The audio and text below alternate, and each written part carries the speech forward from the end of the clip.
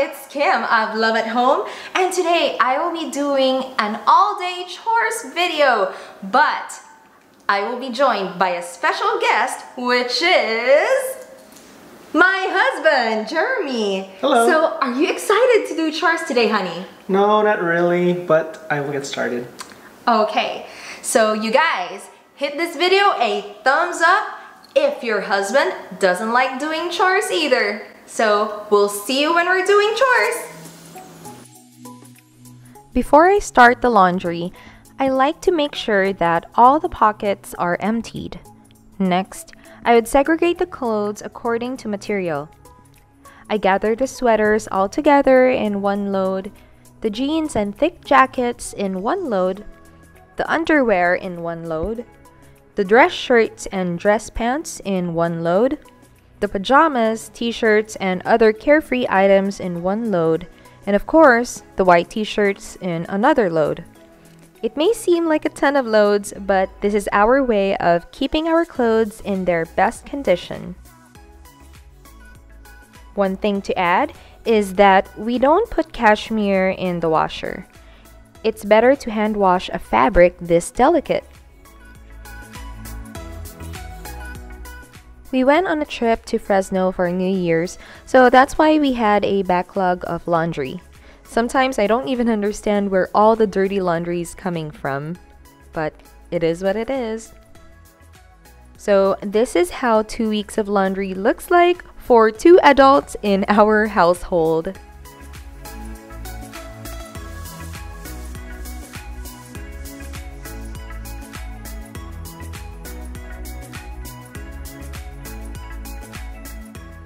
To dry our laundry, I'll be using 2 dryer balls. And now you can see here that I measure my detergent and fabric softener since it saves us so much money instead of just eyeballing it.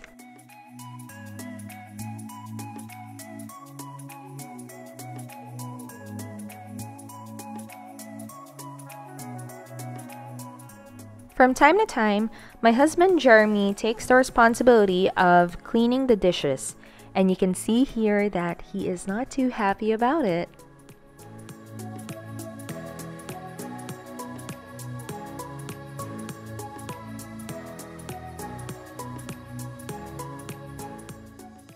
When I was editing this video, I was cracking up because you can see the blue mug on Jeremy's left side. So he will just leave it there. He's just gonna put it there, see?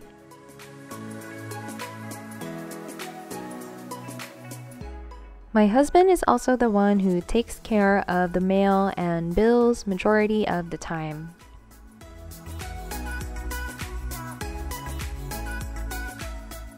During our trip to Fresno, we shopped for a ton of homeware and home decor.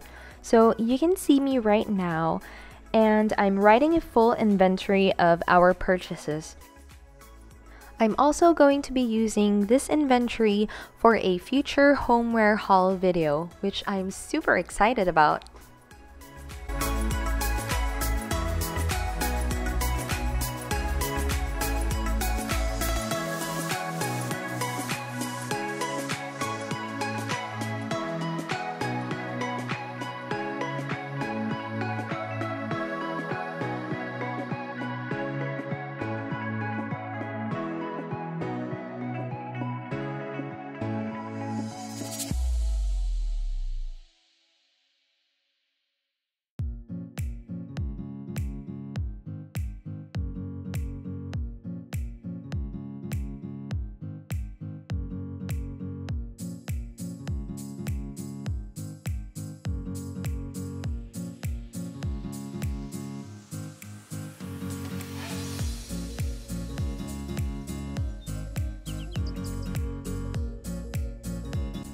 So as you know from one of my previous videos that our dishwasher is still broken, so it's nighttime right now and I'm unloading the dishes that Jeremy washed this morning.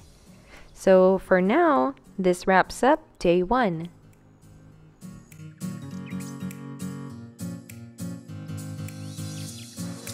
Hi, so this will be day 2 And I will be doing a ton of cooking and ironing of clothes today because Jeremy will be heading out for work, and yeah, he needs those work clothes. I like having smoothies in the morning, so I just put my fruits and spinach in the freezer the night before, and the next morning I'm just gonna add some oat milk and blend it all together.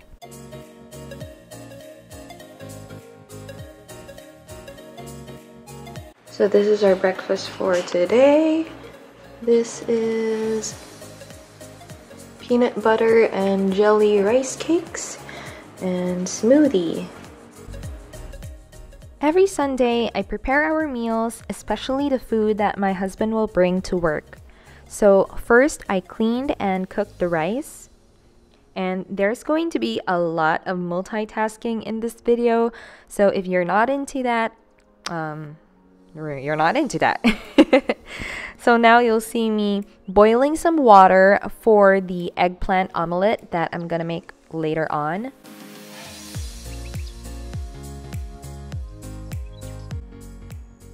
While the rice and water are boiling, I'll be chopping some green onions for the eggplant omelette later on.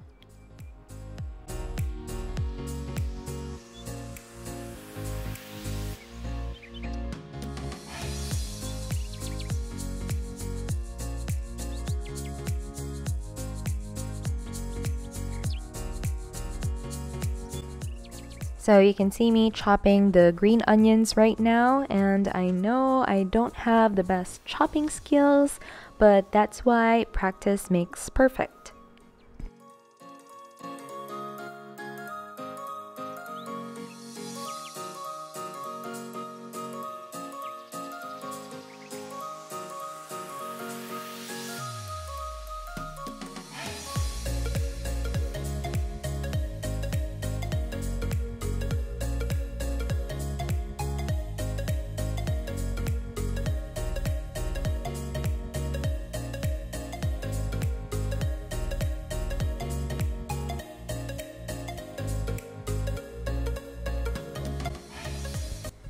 Then after chopping the green onions, you can see here that I'm washing the eggplants. And after that, I'll be poking them with a fork so that the eggplants will cook thoroughly.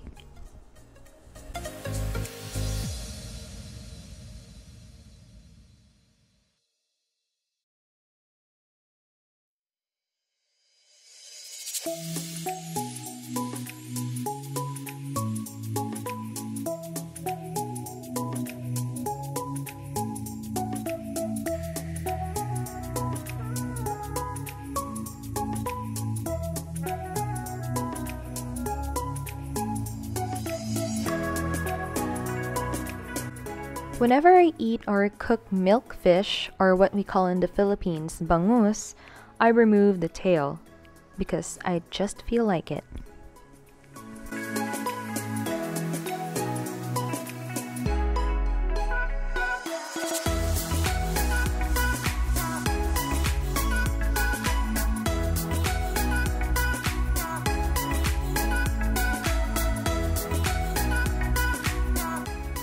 Now you see the water boiling, and I can finally put the eggplants in, making sure that I put it gently so that the hot water doesn't splash. And after putting everything in, you'll turn it to low heat, then set the time for about, let's say, 20 minutes.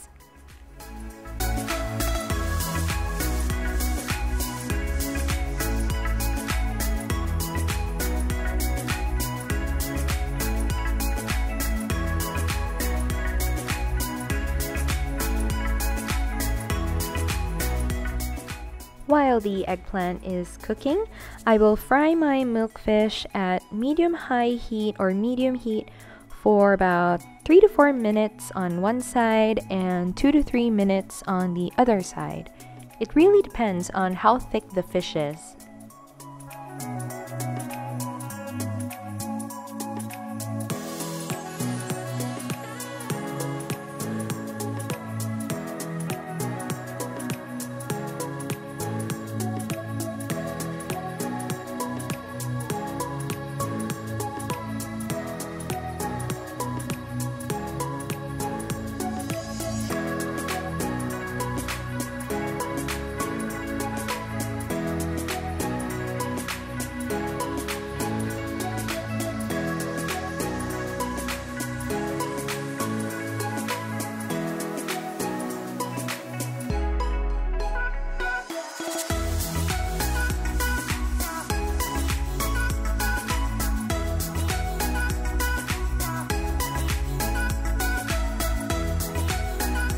I'm going to beat 4 eggs while the fish and eggplants are cooking.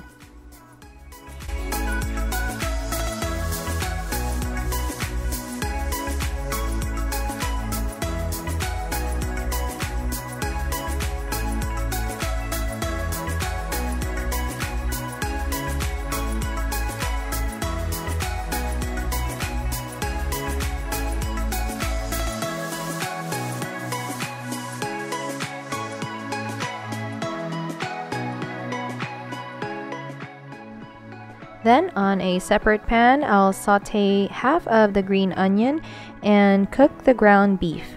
I used the lean beef for this recipe.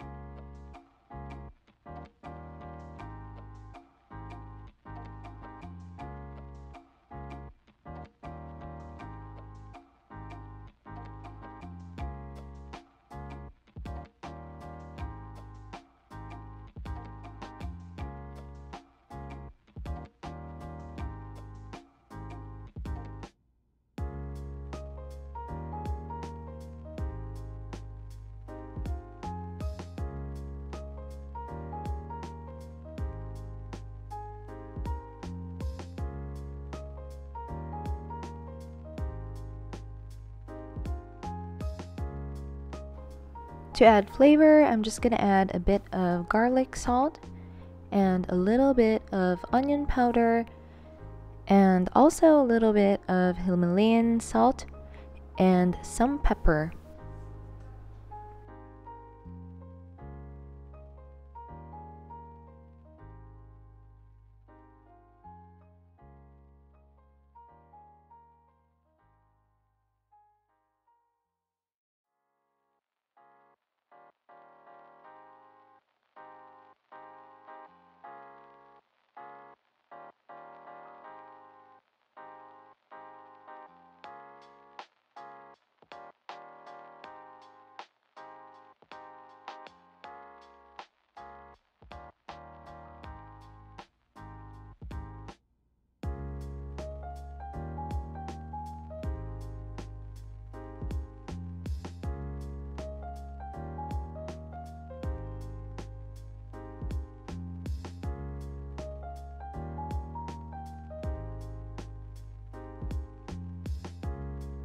"20 minutes is up and it's time to take out the eggplants from the stove.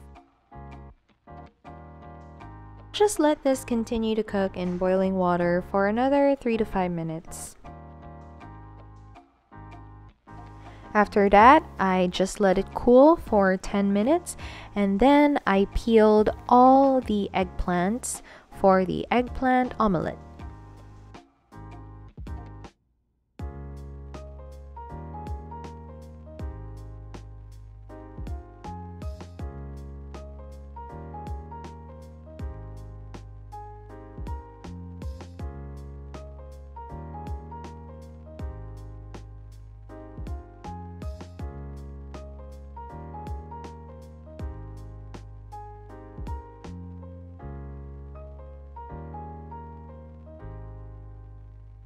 Using a fork, you can flatten all the eggplants, and you will see why later on.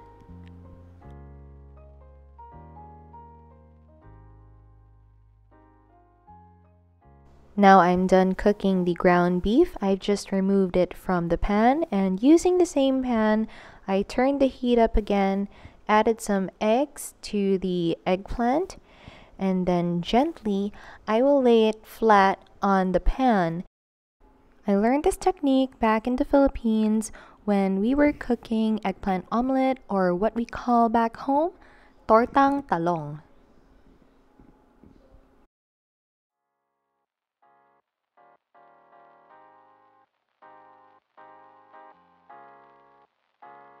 Using the other half of the green onions, I'm just gonna drizzle some to the eggplant.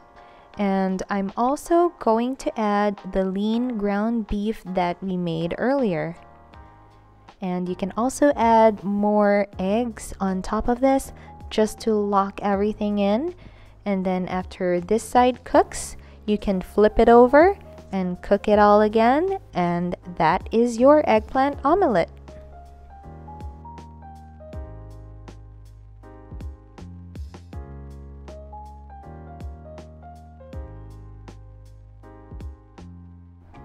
So this is the food that Jeremy will be bringing to work, and I just added some rice. I still had a couple of eggplant slices back in the freezer, so it's still good, and I sauteed them with salt and pepper and a little bit of oil, and this will be our lunch. So thank you so much guys for watching. If you like content on cooking, cleaning, DIY, or home decor or Dollar Tree hauls, make sure you like and subscribe and click the bell notification so you know I upload every Tuesday and Thursday. Bye!